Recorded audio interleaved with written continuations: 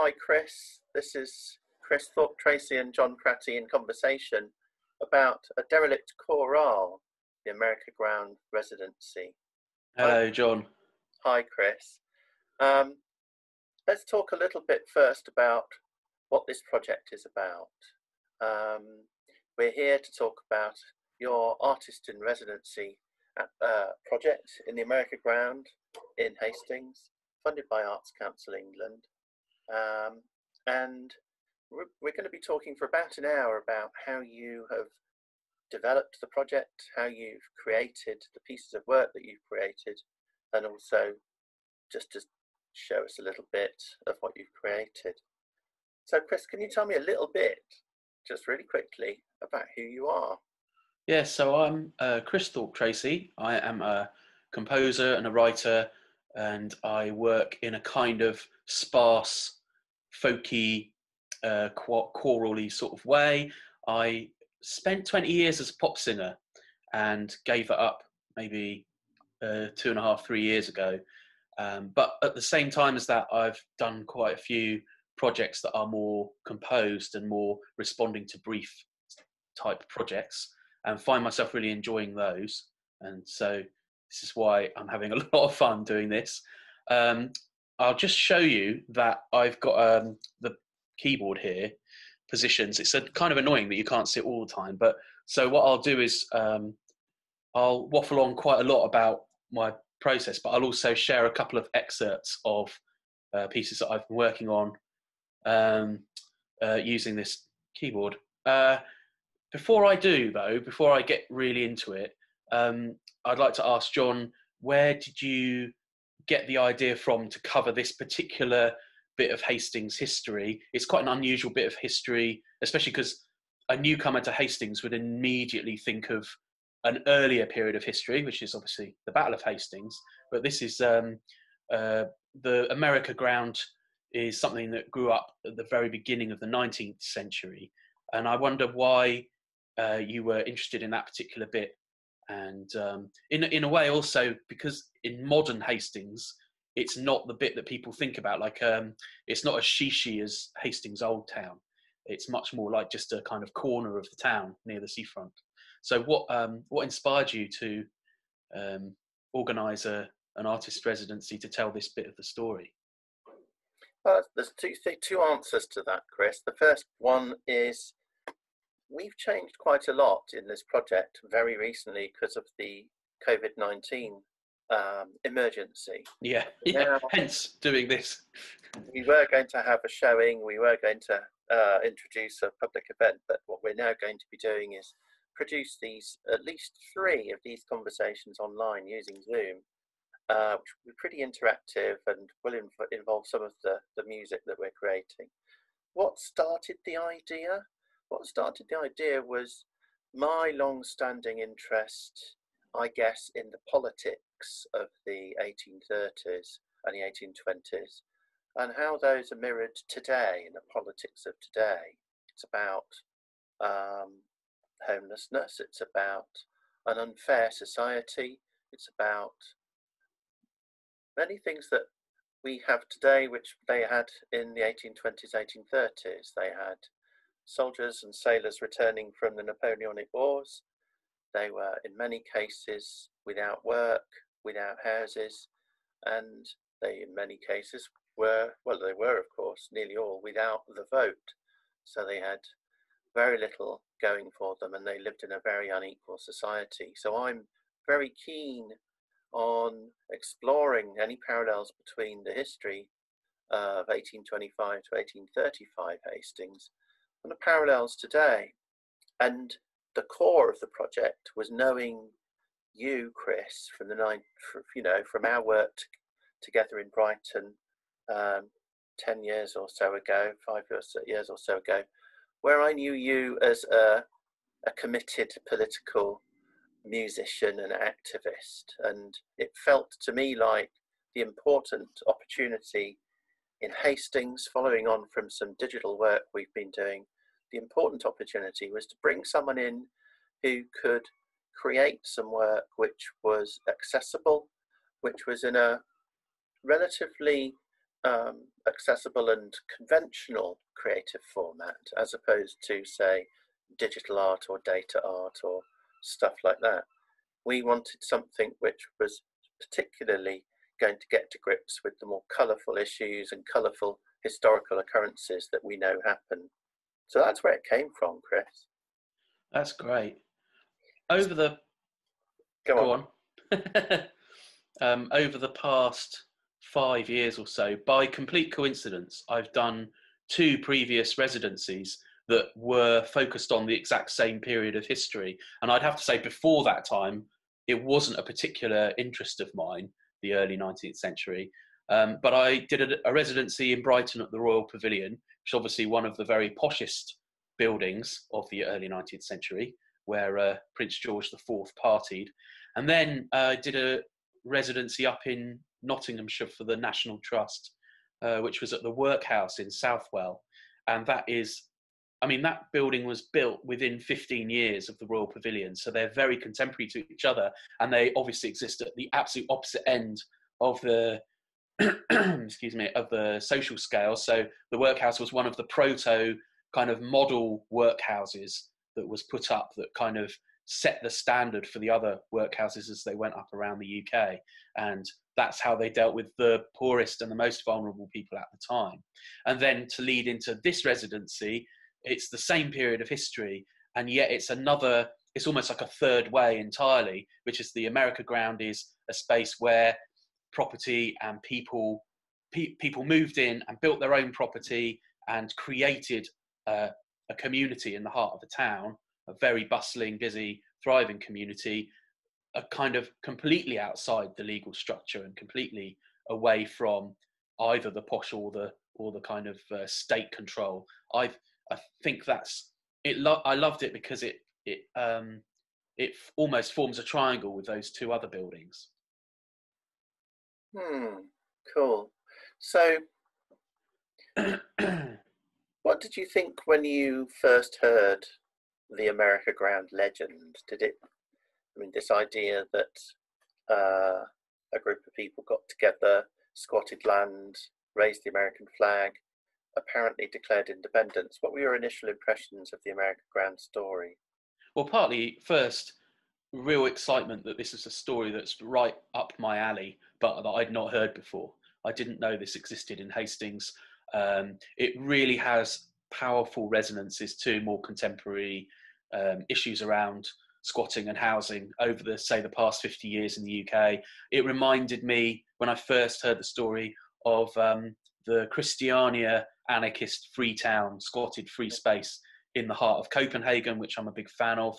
And obviously it ties in with the idea of countercultural movements, not just from today, but right through history, the idea of spaces that are where the people will, usually for a sort of brief period before the state comes in and stamps them out, although Christiania is still there, almost as a kind of semi-blessed tourist attraction now in Copenhagen. But historically, these spaces have this kind of, you get a fixed period of time where they emerge and they become really interesting, and then of course they get stamped out, which is precisely what happened here.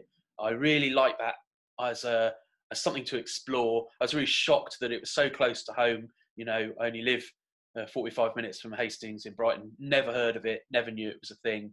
And it really ties in, again, to what you said just a minute ago. It ties into the current picture of when you have a government of the right that is more likely to be pulling back at the state's investment in people, then you are going to get a load more social deprivation. And also in this country, particularly, the class inequalities emerge again, and we are seeing that. And even before the outbreak of coronavirus, we saw, we've had a few years where class has become a much more sharp pointed thing again. And I just really wanted to find out more. In a way, from yours and my very first conversation, John, I just was really curious to know more about how it worked and what the people were like who lived there, and how what the fractures were at the edges of it, and then of course how it ended. Now there's that core central story about the point at which the inhabitants of this corner of Hastings who are fiercely independent and not paying taxes and effectively squatting in the town. There's a moment where they raise the American flag, and that's where they become known as the Americans. And that in and of itself is a really fascinating story. The American War of Independence was only maybe 3 decades earlier, so it's still fresh part of everyone's history. And so the American flag would have been a really powerful, toxic symbol. I was thinking also about how close it was to the Napoleonic Wars. The first inhabitants of the America ground do start living there while the Napoleonic Wars are still going on.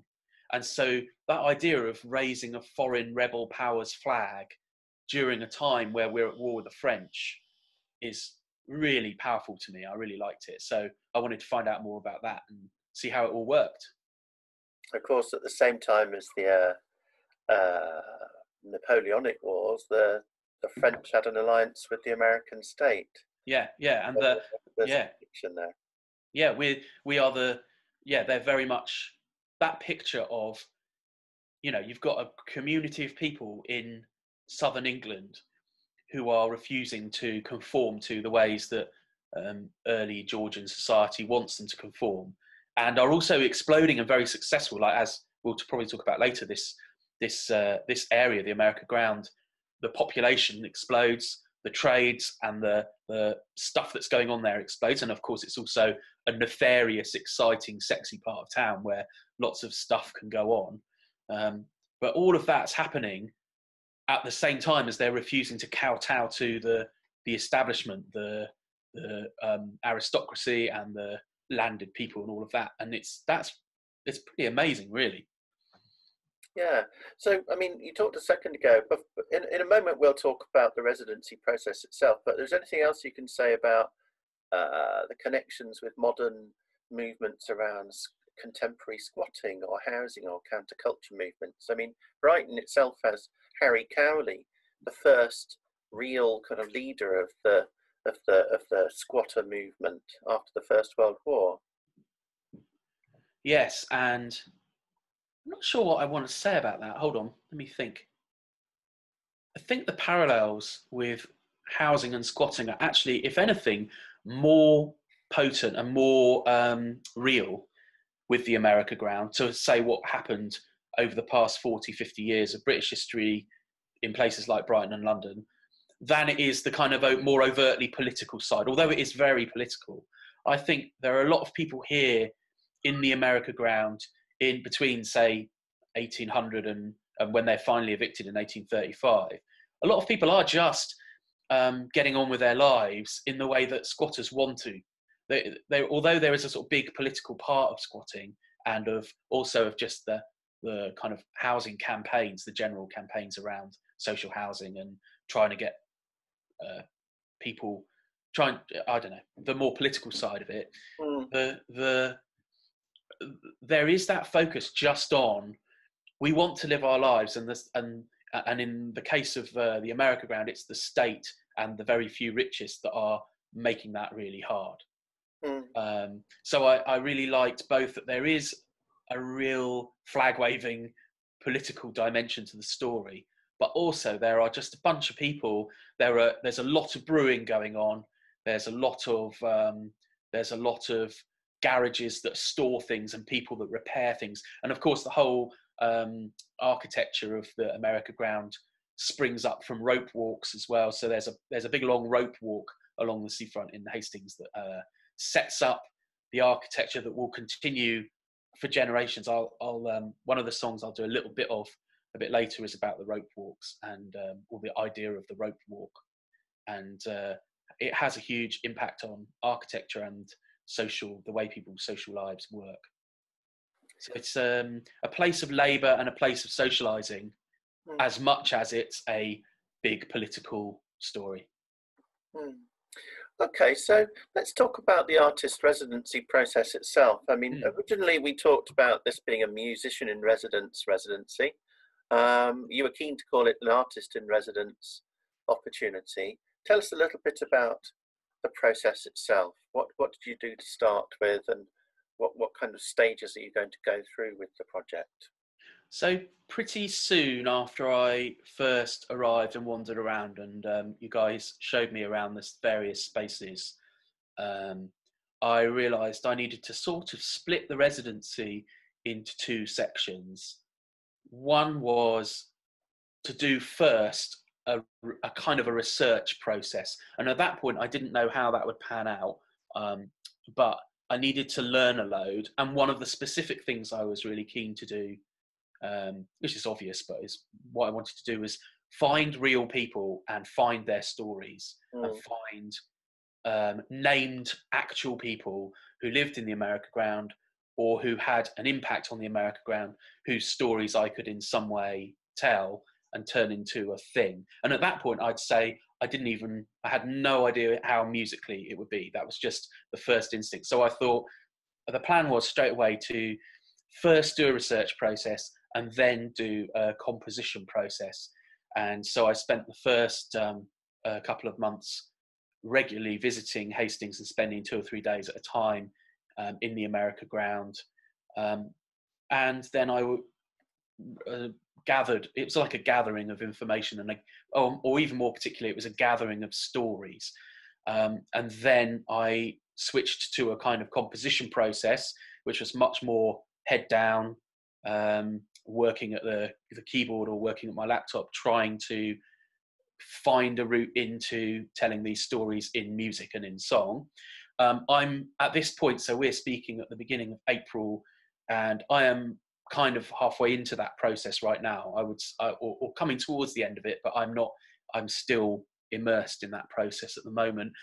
Probably the biggest difference, because of what's happened with COVID-19, is that I was hoping that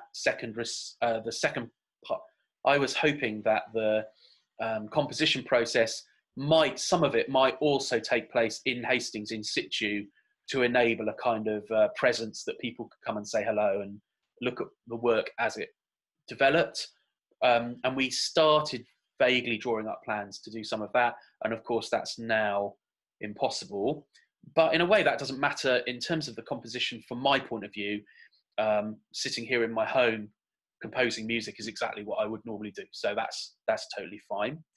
The research process also was made massively easier because you guys had Julie Gidlow on board as a history researcher. So basically, you attached her to my project and gave me some of her time. And she did an amazing amount of research for me. Partly, she drew on her own researches that she's already done. She's based in Hastings. She's a history researcher. So she already has a reservoir of knowledge.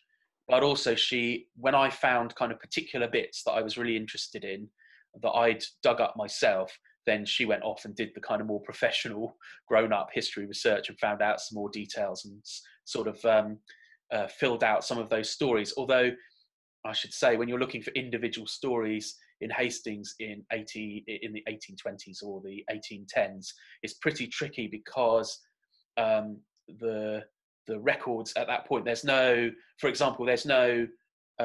local newspaper that lasts all the way through that era that you can find stories from. It's all a bit hodgepodge, and court records as well, because most of the court things happen out of town, especially the big decisions as relating to the America ground. But anyway, so she did a lot of that heavy lifting. Julie Gidlow took a lot of that load from me. I was based, for the research part, I was based mainly in two spaces. I worked with Hastings Museum, and they were very welcoming, and I went to Hastings Museum quite often on a Wednesday when their reading room is open. And during that time, I also hooked up with Steve Peake, who is probably the area's has spent the most time specifically researching the America ground. He is in the process of a book about it. And I sort of spent some time chatting with him, and I looked up stuff myself. And then when I wasn't at Hastings Museum, and when I wasn't wandering around the America ground itself, I was based in Hastings Library, which is on the America ground. It's in the Brassey Institute, which is right in the middle of the area we're talking about. and I based myself in a corner upstairs at the library, and they were also very welcoming, and dug into the reference books and some of the maps and some of the records that they've got there. So that was a really fascinating process. I very quickly realised the limits of my skill as a history researcher, which is why it was really helpful to have Julie there. I kept thinking I could find stuff and then looking in completely the wrong place for it, and that I realised that as an amateur history researcher, it's fine, but if you want to do it really well, I'm not in any way trained. I also learned a lot about, during that process, and this is aside from learning the stories themselves, I learned a lot about the kind of understanding of conflicting histories and different people's different takes on events as they happened. And at one point I got quite down because one of the people I spoke to overturned some of the more exciting stories, or I thought he had. And then it transpired that in a way that was just his take, and that some of the quite exciting stuff does happen, or as many people who are just as well informed believe it happens, but there are kind of other voices that think it didn't happen in the same way. I mean, and then coming from the outside to try and explore that, that's a really challenging, interesting process of realizing that history is not set in stone, and when you've got one particular view of how a bunch of events take place and then another particular view, you can't, it's not even a binary. You can't even just go, oh, this person's right and this person's wrong. Everyone's got different takes on how things happened, and I really enjoyed that process. Actually, this is the most it's the most in-depth I've ever gone into a fixed story, one particular period of history ever in my life. And I sort of feel as well, particularly because of following on from the two previous residencies in the same period of history, that I'm now accidentally almost too well informed on the early 19th century England. I seem to sort of, I keep finding I make lots of little connections. Bless you. I keep finding I make lots of little connections to previous residency work. And of course, it's really shocking, just the context of once you've learned how opulently Prince George, who would become George IV, lived, and the kind of sheer level of indulgence that he lives in Brighton Pavilion. And then once you've seen how hard the struggle is for people in a workhouse in the same era who are within the aegis of the state, and then you look at these people in the America ground trying to build their lives outside that and with as little input from the state as possible, and that all they want is to be left alone to do their stuff. It's a really vivid spinning of little firing of connections between the residencies. So yeah, I had a really enriching time doing the research, and I did come up with, I think there are a bunch of stories that are really worth telling.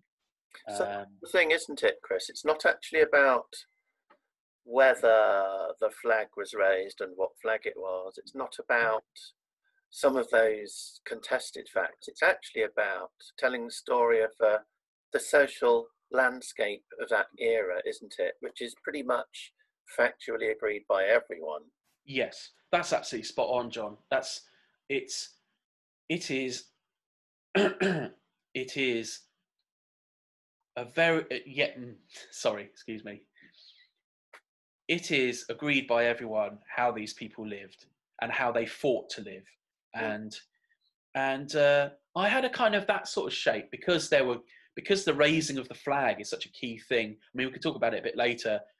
Did it happen or it didn't? I'm now of the opinion that it totally did, and it was a big deal. And I mean, I even think I know the date it happened, which I think it happened on the 19th of July, 1832, which is the day of the banquet at the Priory Meadow. And the banquet at the Priory Meadow is the banquet to celebrate the parliamentary, the big Parliamentary Reform Act that came into law, it was coming all the way through as the America ground was building up between the very beginning of the 19th century and into the end, towards the end of the 1820s. The pressure on people's lives because there isn't parliamentary reform, there isn't true democracy, is absolutely astonishing. I've forgotten the numbers. I'm just going to find a stat, if you don't mind. Go for it. It's extraordinary. So 1832.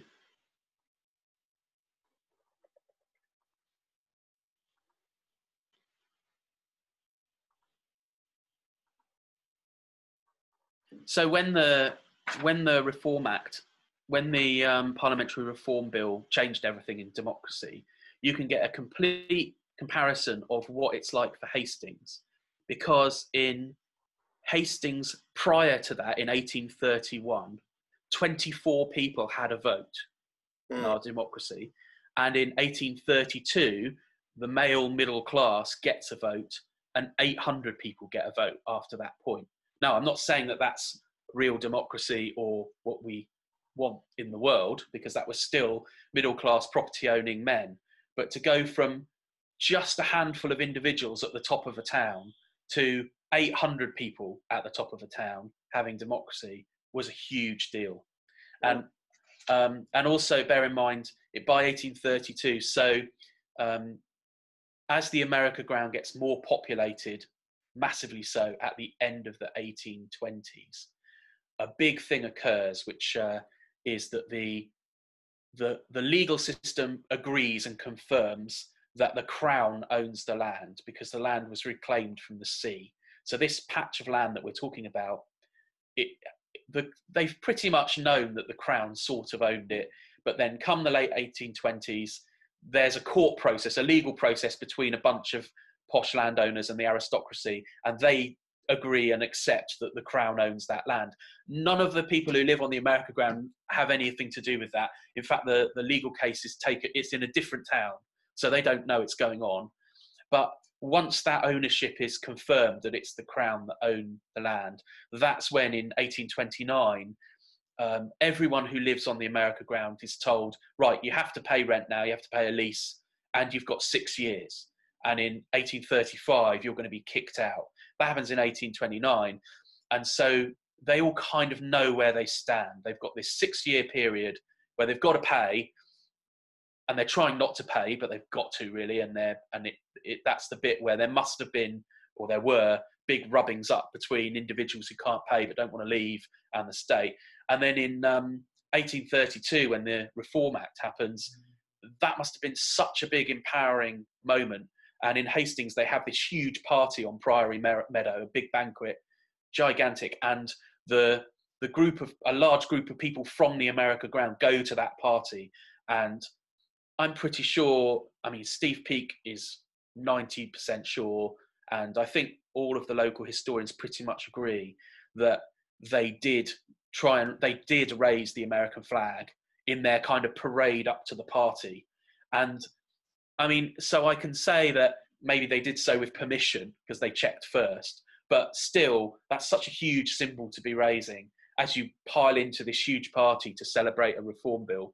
It still counts. It still counts as, and if they didn't, it still counts. You know, it's these people's lives. It's a huge part of their story. So, sorry, I'm really waffling about it. No, it's fine. I mean, have we said actually that the reason that this piece of land existed in the first place was because it was effectively a harbour which was gradually silting up, and people found themselves building on this unadopted land which no one could agree on who owned it. It was basically it was the last place they could find to set up home and to set up their businesses, wasn't it?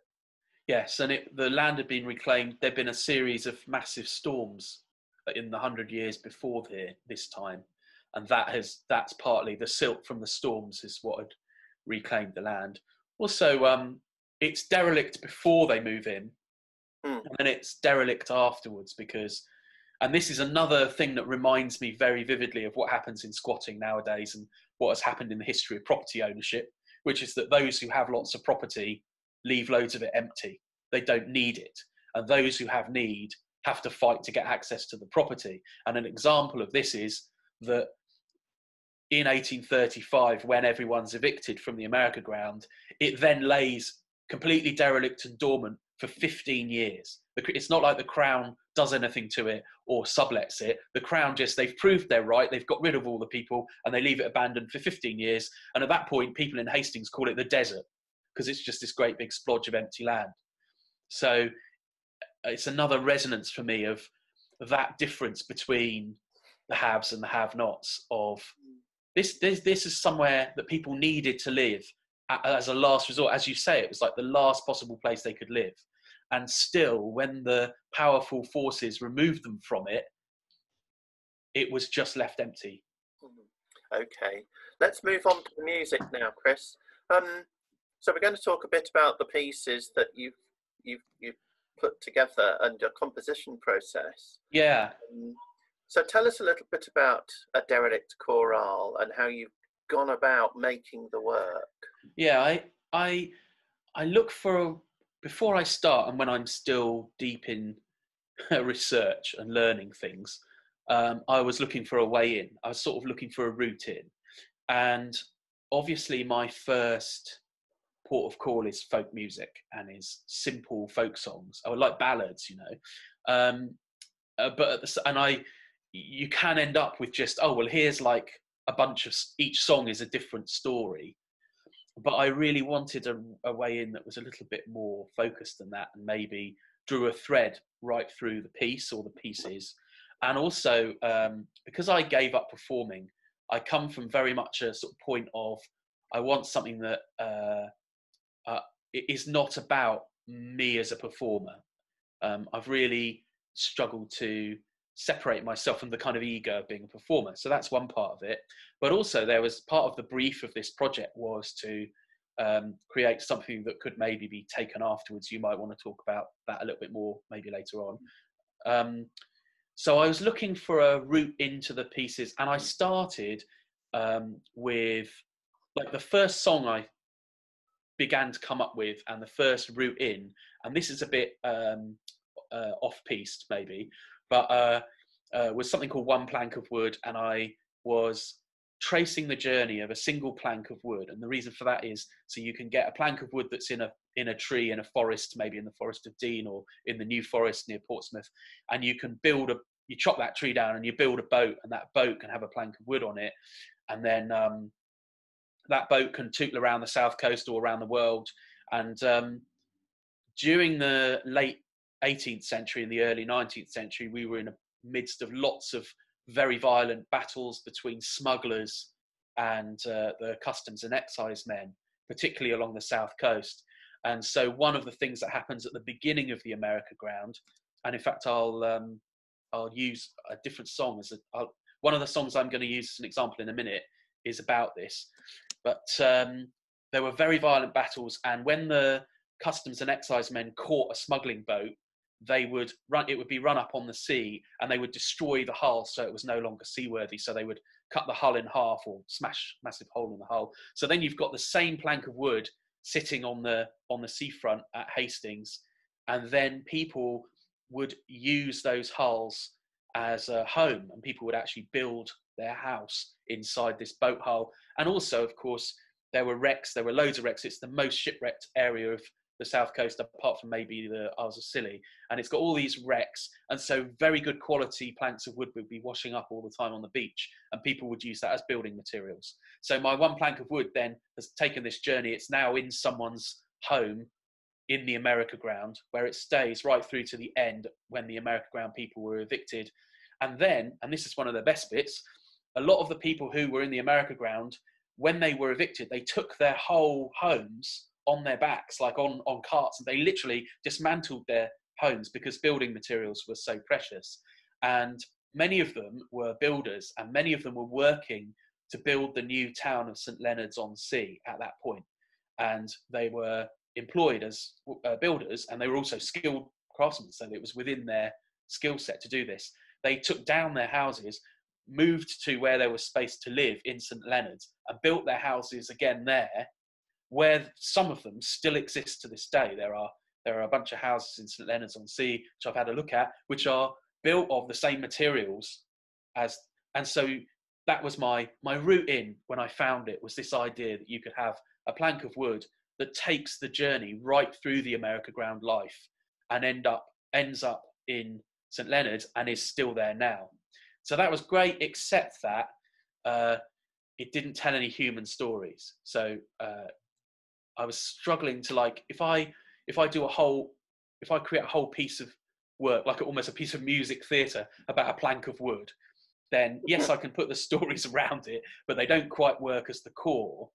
And then so now I think I've got one song which is called One Plank of Wood. And what I'm trying to do at the moment is see if my other songs, which are self-contained songs in a kind of folky, fairly simple style, can have injected into them references that mean a plank of wood is there.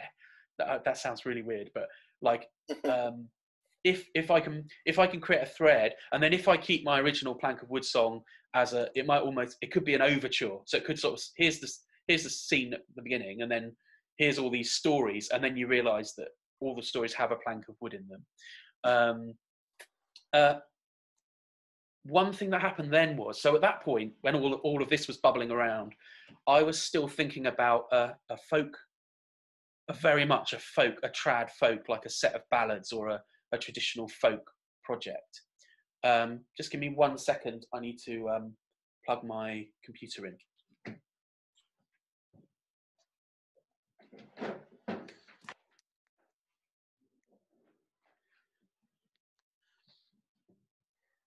Very sorry about that. I didn't know it wasn't plugged in. We can edit. So my starting point was very trad, and as I learnt more stories, that was definitely my way in. So I've got this plank of wood, I've got a bunch of people's stories I want to tell that take place in different parts of the America ground. I've got 2 or 3 key major events I also want to talk about. So I want to talk about the raising of the flag, and I want to talk about the eviction, and I want to talk about how it affects now and what it means. Like, for example, so I'll play a bit of a song now. One of the things that informs the shape of the America ground is the rope walks, or the main rope walk. And I wanted to do a song about the rope walk. And this is sort of an example of how the song starts off as a certain kind of folk song, and then goes somewhere else that I would rather be. So it starts off in a kind of so this is, I'll play maybe a bit of a verse and I'll play the chorus. Maybe I'll play a couple of verses and a chorus and this is how it first starts, and it's got a kind of music hall-y, folky, that kind of. I won't start at the beginning. So I'll explain what a rope walk is. It's a rope walk is a really long, straight pathway that becomes an alleyway where people make rope for ships, and it has to be straight, and it's very long, and they still exist now. And it's a very hard job making rope. It's horrible, but it's part of the fishing industry and the seafaring industry infrastructure, so it's very much needed. And also these rope walks, which went up at the beginning of this kind of period that we're talking about, a lot of them, although there have been rope walks earlier in history, when they go up early in an industrial estate development, and then that industrial estate tends to be kind of built around them. And that means that rope walks from this period still affect the layout of Hastings. Excuse me. Rope walks of this period still affect the layout of Hastings today. And it's in your eyes and it's in your hair. Hope hemp dust burns in the open air. Run to the other end fast as you dare, doing the rope walk tangle. 8 over 3 and a 7 over 1. Weave those threads till your rope is done. Don't you step on the side. Don't you step on the fibres, son, doing the rope walk tangle. So it starts off in this kind of very Chas and Davey, rollicking-y vibe. And that's what I really liked it. I thought this is what I was doing. So, and when you're done, then you roll that rope to the boatman's door for some cash, you hope. It's Edward Bomer and his brother Joe doing the rope walk tangle. Well, sir, it's worth more, and you hold out your cap. Lad, tell your master his weave is slack.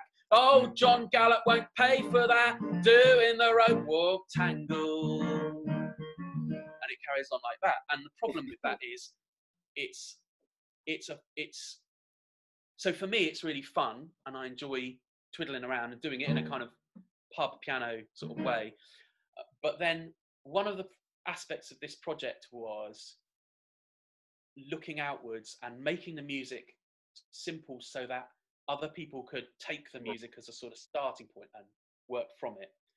And also another point about the project was I personally don't want to be singing. I don't enjoy singing anymore. And in a way that style relies too much on me being me as a singer. And so I've been like looking at how I changed the style to try and partly make it more singable by other people and partly make it more work withable by other people, and you end up with a kind of more drony thing. So I went through this whole slowing it down. I mean, that's one of the best techniques, so that if you are going to have a group of people singing your stuff that's not you slow it down. And at this point in the process, I had maybe 4 songs ready, and what I was really getting into was the idea of a choir. And I suddenly started thinking about that this is a choral piece rather than a set of folk ballads. And even though the melodies are going to stay quite folky, and even though the kind of mix and mash of old style language and new style language is a very folk oral tradition sort of trick, I started wanting to compose in such a way that a large group of singers that are not necessarily professional, I don't mean rubbish, but I mean a fun, good quality amateur choir, if they picked up this stuff, they could go, oh, we can do this. And also that creates the opportunity for pop-up performances and for performances by different kinds of groups. One example of that was, we did talk about, and hopefully one day we might do this, where you can put the choir in situ inside the America Ground, maybe even in the alley around behind where the Brassey Institute is and where Rock House is, which is right in the centre of this actual location. And you can put a group of voices in there in the open air, and it works as a choral piece, which is quite tricky with a Chas and Dave piano thing. But you can. It's in your eyes and it's in your hair. Hope dust, but I'll start that again. It's in your eyes and it's in your hair. Hemp dust burns in the open air. Run to the other end fast as you dare, doing the rope walk tango. 8 over 3 and 7 over 1. Weave those threads till your rope is done. Don't you step on the fibres, son, doing the rope walk tango. And then you try and sell the rope when it's made. And when you're done, then you roll that rope till the boatman's door for some cash you hope. It's Edward Boehmer and his brother Joe doing the rope walk tango. Sir, it's worth more, and you hold out your cap. Lad, tell your master his weave is slack. Old John Gallup won't pay for that when he's doing the rope walk tango. 8 over 3 and 7 over 1. Weave those threads till your back is gone. Don't you step on the fibres, son, doing the rope walk tango. Excuse me. So you end up with 2 different feels. I'm, in some ways, especially when I just play it here, I don't think the slower version particularly works. It hasn't got an energy to it. But what happens is if you transfer that to a group of singers, and you have, so obviously in the background you might have a very simple accompaniment, or you might even just have a thud. And I'm a massive fan of the thud. Like you get a tom or you get a side drum, and you just boff at it. Foreign, yeah. And one of the advantages with that as well, especially thinking about the music of the early 18th century, of the late 18th century and the early 19th century, is that that is a huge part of our folk music at the time, is that kind of instrumentation, is a simple thud and something, usually a fiddle maybe. I mean, this is before we had guitars and banjos and mandolins, so it would be a fiddle. Even I mean, I shouldn't get sidetracked with a big talk about the folk music of the time, but even the accordion and the concertina are not central big parts of the folk world that early on. They are like after the 1850s, maybe they become a bigger part of our folk world. So you really are talking about a thud and a bit of fiddle to achieve that kind of vibe. One of the other reasons I really like the rope walk as an idea is because it does, in a way, it does the same thing as the plank. You've got the layout of Hastings now affected by this alleyway that's really long, almost a mile long, that's like laid out specifically to make rope. You've also got all the classes there, and you've got the fishing industry, you've got the more big kind of ocean-going shipbuilding industry, and you've got the person who's running the ends and ends of this rope walk, trying to actually do the weaves. It's a really bottom end job. You've then got the masters of those people. So you've got a kind of hierarchy of employment in that one trade, and loads of other things going on around it as well. Loads of brewing.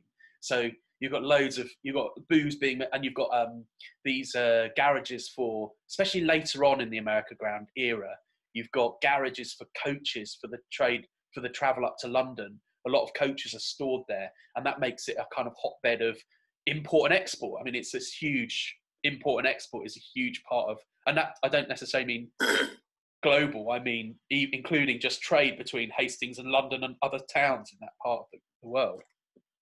Probably illicit as well. Well, that's a really good. One of the stories. That's a really good, John. That's a really good link into another thing I was going to mention, which is this which ties back to what I was saying earlier about the hulls of boats from the battles of the smugglers. At the very beginning of our era, and actually as a holdover from the 1700s, you've got a lot of smuggling going on, and that countercultural attitude that pervades in the America Ground later on, I feel, is very informed by the loyalty that local communities had to groups of basically legit fisher business people, so local business people who end up out of necessity smuggling.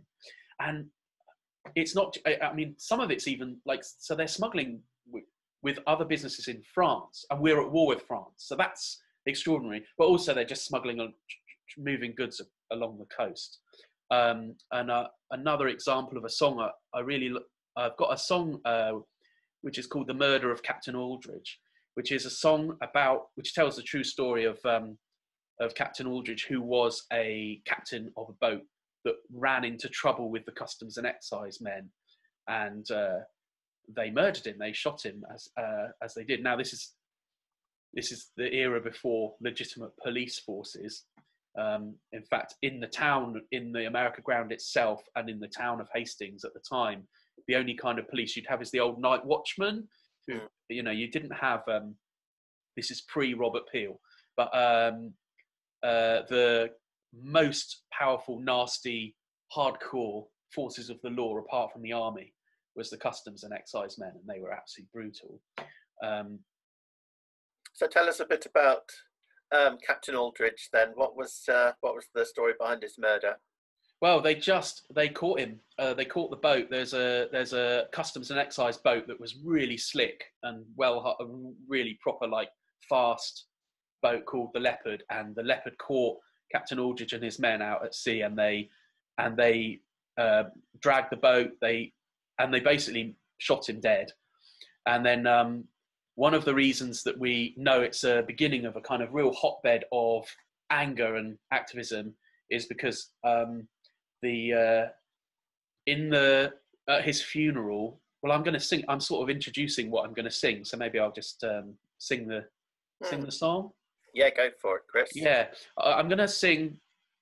Maybe so. This is the other thing I mentioned about this is it's so the murder of Captain Aldridge. I did write when I was still sort of thinking very folky in a ballady style, and I haven't. I went on a journey in two directions. So I started it very much like with an acoustic guitar, balladeering, and then at the point where I was moving away from that, I've been playing with drones, and I went to a point of quite electronic-y drones. And I'll give you a little example. I've got this drone, which is sort of a droney loop. I hope you can hear it.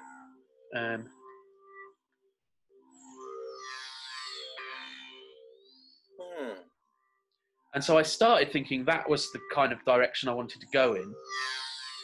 But then, more recently, maybe last week, as I've sort of been working on these more intensely at home, I ended up going back in the other direction, still with the drone, but thinking, well, actually,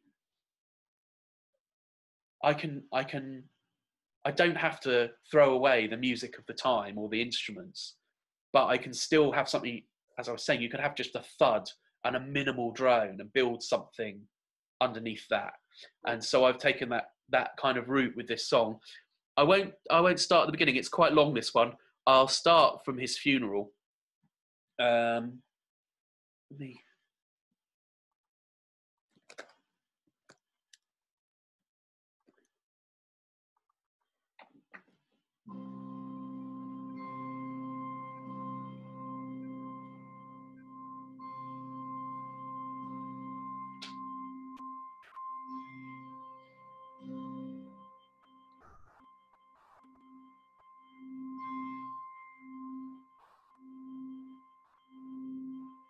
Well, they put him in the ground at All Saints Church, and a crowd of people came alongside the green.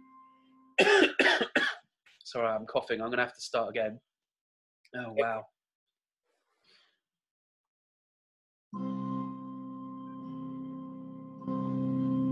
I tell you what, John, I might add my drone into the keyboardy sound and see what it sounds like with it all mixed together. Can you actually hear it all? Yeah, I could hear that. Oh, cool.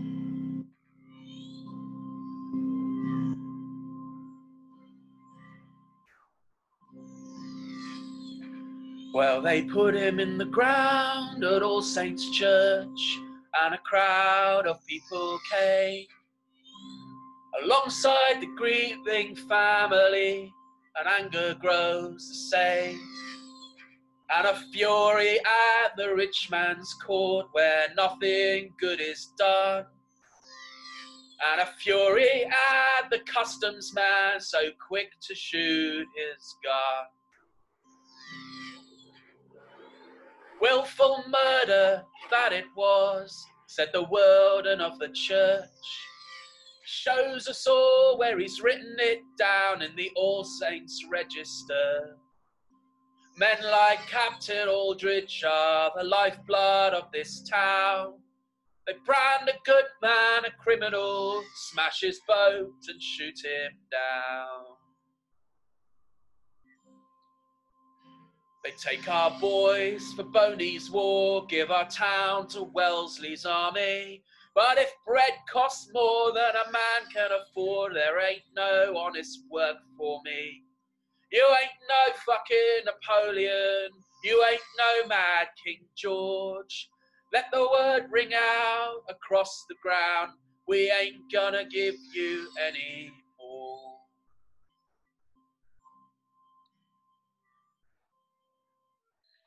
So one of my feelings about the myth versus the truth thing is that you can finesse aspects of or focus on aspects of the story without denying their underlying truth. So for me, every detail in the Captain Aldridge story that I've put into the song is accurate. It really is. So it's all the right names, and one of the key pieces of the history that legitimise the accusation that he was murdered is the church warden writing that it was murder in the register at All Saints Church. And once that happened, it can't be unwritten. That's written into the church ledger. So that's a really important bit of the document. And so I really wanted to include those details. But at the same time, the bit that's slightly finessing is, for me, this idea that this specific event is a kind of a triggering event for rebellious, revolutionary feeling among the people of the America ground. So in the placement of the song in my collection of tunes, that will be there, where once that's happened, I'll start telling stories of people being much more political, or tell stories of maybe go to the point about the flag raising. And so it almost sounds like that happened, and then suddenly everyone refuses to pay their taxes. And whereas the truth is, obviously, that's a much earlier event. It doesn't directly, it's not like Captain Aldrich's funeral triggers everyone being revolutionary. But it did happen. There was a big crowd that showed up. He was very popular in town. He was considered to have been murdered unjustly, even though he was out smuggling, because the point was, this took place very early in the 19th century, and it was before that Reform Act. So people really had no way of surviving if they didn't have an income. And so it was drastically unfair that these, and people were not really profiteering from smuggling. They were smuggling as a daily bread business. It wasn't that they were becoming huge, rich, whatever. It was a subsistence economy. Yes, it was a subsistence black economy, and it was an important part of that. And so for the customs men to be so regularly violent, I mean, they're constantly murdering people. And to be fair, what happens is an escalation of violence on both sides. So you get smugglers become more and more, they start to get armed. Then they get more heavily armed, because it becomes almost like a little nuclear arms race between the customs men on the south coast and the increasingly violent gangs of smugglers. But I think the point is, there is that feeling, which you do get with rebels or with people doing nefarious things. Often criminals build their communities up in this era much better than the state does nearby, and treats people a lot better. So that's my little bit of finessing of what actually happened. But the details of Aldrich's funeral and the night as well. I haven't sung you the opening verse because I really can't sing it yet. But they come around. They basically do get surprise attacked coming around the what's it called, the big white Coming head. down the White Rock. Yeah, and so it's and it's an awful. I mean, it's awful. And also at the time, you've got kids being forced to go off and fight Napoleon. You've got no sense of welfare whatsoever. You've got all the wider contexts that make it a kind of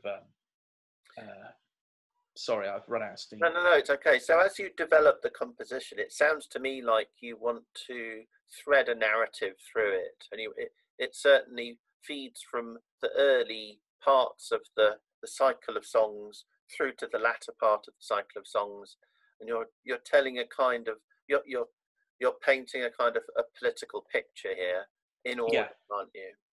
I am. The bits that resonate most powerfully for me are, one, that this is a really fascinating place that then gets taken away. Two, that in such hotbeds of life and thriving and often out of control, it wasn't easy life there, and it was rough, and there are lots of fights and battles and things that go on there, and it's rough and ready, and we know those places now. But the snobbery and alienation that is put upon them is far more than it really is. And then also, those places are also where a lot of the greatest aspects of our spirit comes from. There's an amazing community there. There's amazing ideas that come out of the place, and energy that comes out of it. Do you think that's I mean, Hastings is obviously a pretty amazing place now. It's a fascinating. It is. It really is. And I didn't know it before, but yes. Do you think that its modern roots, go back that far to those years of intrigue and insurrection? I think they do. I think you see a lot of the kind of I think you've that non-conformist spirit that is in certain places, and it's definitely present in Hastings. I think comes from these places that have. It's almost like they're a frontier between people and the state, and other places aren't. Other places are deeply comfortable within the state, and I think Hastings is one of those. Partly because of long before the America Ground, you've got just a simple geological layout of where Hastings is nestled in this kind of little dip into the sea.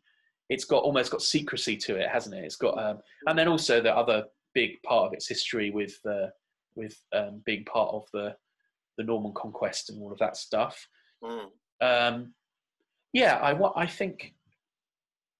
I think Hastings, the way that people in Hastings celebrate Fat Tuesday, which is actually traditionally quite an American festival, and I know lots of people who live within 50 miles of Hastings who've never heard of Fat Tuesday. They'd know what Pancake Day is, and they'd know what Shrove Tuesday is, but they wouldn't have a massive festival of live music on Fat Tuesday. They wouldn't be familiar with that ritual. But that ritual goes straight back to the rock fairs and the big parties. And Hastings, like Brighton, is a party town of the wealthy and of the queer and of the technologically pushing forward. Like it's even at the same time. So, Prince George is nurturing loads of new technologies so that he can have the best house. Basically, he really does. He get anything from flush toilets to whatever. He really wants the best house, and so he's like Google. And then Hastings is a party town in a very different way, which is just normal people who won't be trodden down, who will have a big party. That sounds good to me. Hopefully going forward we may be able to have a big party again. But it would be amazing. I know it's a little rough right now, but it would be really amazing if absolutely. So this piece of work, as you said before, you're making it so that other people can perform it. Yes. Part of the plan is to hand it on to others in the town, isn't it? It is. Talk about that briefly. I'm really excited about this. It's such a great idea. It wasn't my idea. It's part of how you developed the project, but I really love it. I'm going to record very simple, clear sounding, minimal demo recordings of what I think will be either 12 or 13 songs, and they'll form this sequence. They do stand alone. I think pretty much all of them stand alone as songs, but they do have this thread running through. It's partly a thread of a plank of wood. It's also the thread of the story of the America Ground chronologically. So it starts at the beginning, and you get the eviction towards the end of the bunch of songs, and then after the eviction, you've got a kind of quiet, desolate, derelict moment at the end. So it does tell the story, I think, in sort of way, in an interesting way. I won't impose very much arrangement on it. I'm going to very minimally arrange it, record it. I'm going to try and get a couple of local singers to sing it rather than me, or with me, so that there are different voices. And I'm going to, what I didn't do when I've just been singing to you, it's not ideal situation for singing because I don't do it anymore, and also just because I'm sitting face to you. But what I didn't do was emphasize the fixed melodies. So obviously when you compose something, as opposed to when you're a folk singer, you fix the melodies. And I think the recorded version and the score, the vocal score, will have fixed melodies. I mean, I don't mean that means people have to sing, but it means that people will know what the melody is so that they can sing it. And at that point, you all have it. And then the idea would be people could, if they want to play with the recordings, they could remix the recordings and do something interesting with that.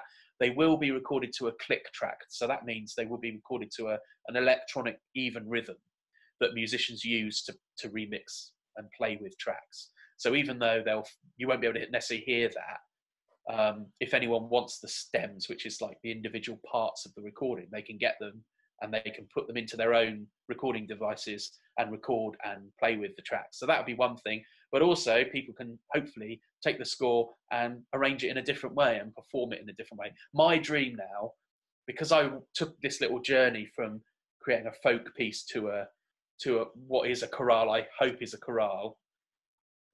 Will be. My dream would be for a choir to be able to perform it with a minimal with a very minimal accompaniment. I think if that works, I'll be really happy. That's fantastic. I think we're heading towards doing that in the summer, assuming that we're all allowed out again in public. I believe that MSL will be in position to get to that part of developing it, at least in the summer or on the other side of that.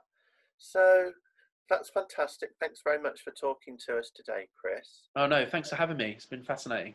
Yeah, great stuff. What's the next thing that you're going to do? There is talk of an enhanced Spotify playlist. Yeah, I've started work on that. It's actually really good because I'm gonna. So that was your idea as well. I've started work on it. I think it's going to be really good because there is quite a lot of stuff on Spotify that matches. Yeah. I'm going back to the era, and I'm looking for pieces that. Often folk pieces, to be honest, songs from the time, songs from Hastings, maybe even contemporary songs. I've found a couple of things that are more recent that reference the American ground that are really interesting, and just other bits of music that have influenced my thinking on the Spotify playlist, so that everyone can have a listen to them. And then also we're going to do a talk with you where you tell us track by track about the story of each one of the focusing on the kind of content of each story, the actual story it tells, and where I've been a little bit cheeky with the truth or where I'm sticking to the truth. I love this being in a position as an artist rather than a historian, because I love trying to get things as close to the truth as possible, and I'm using lots of real names. All the real names that you heard in those songs are real people that were doing that thing at that time. So that's all right, but at the same time, I know I've got this kind of artistic license as a songwriter to mess around with that and be a bit cheeky. Do you know there's a folk singer, really well-known folk singer? Do you know Noah Gillette? Have you heard of Noah Gillette? Yeah. So the fisherman, because I knew of Noah Gillette, and I've heard some of his balladeering, and I added one of the tracks to the Spotify playlist. And I had no idea he was a Hastings fisherman. And so he's one of our kind of most celebrated, lost, great traditional folk singers is a fisherman at Hastings, which is really interesting. I think, so we'll do that, and we'll have this kind of collection of inspirations. And as well as that, I think it is tricky when we're not allowed out. But I would like to be in a position, maybe later in the year, to still perform it and to gather some people, as long as that's not imposing on or treading on the toes of people who've taken it off and doing their own things with it. But maybe if we do end up able to put a performance together later in the year, we could combine the two. So I could perform bits of it and other people could do what they liked with it. And we could see some sort of combination of that. Fantastic. All right, then. Let's finish now. Do you want to play us out with a little bit of something? Song. Just finish off with a little bit more of the ballad of Captain Aldridge, the murder of Captain Aldridge. Yeah. Oh, I've put the wrong bit on. Here we go.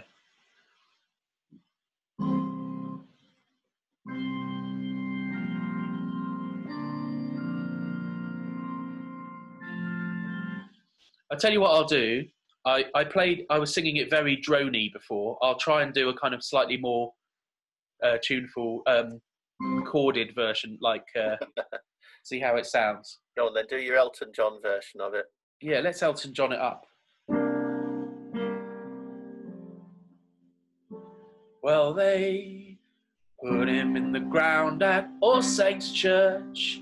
A crowd of people came, can't sing, alongside the grieving family, and anger grows the same, and a fury at the rich man's court, where nothing good is done. There's fury at the customs man, so quick to shoot his guns. and willful murder that it was, said the warden of the church.